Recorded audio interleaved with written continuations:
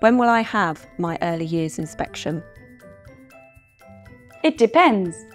We prioritise the first inspection of childminders and day nurseries who are newly registered on the Early Years Register.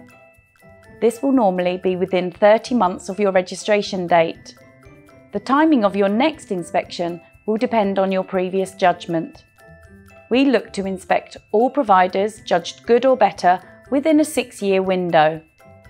Providers judged to require improvement at the last inspection are re-inspected within 12 months and those judged inadequate within 6 months.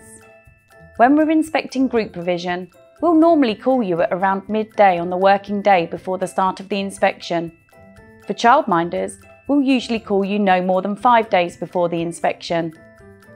However, sometimes inspections are carried out without prior notice.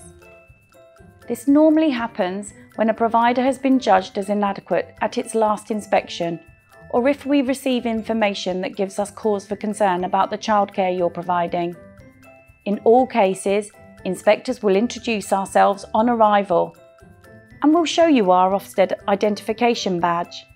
We'll give you time to look at our identification, which is the main way to prove our identity, and to contact Ofsted to verify if you have any concerns.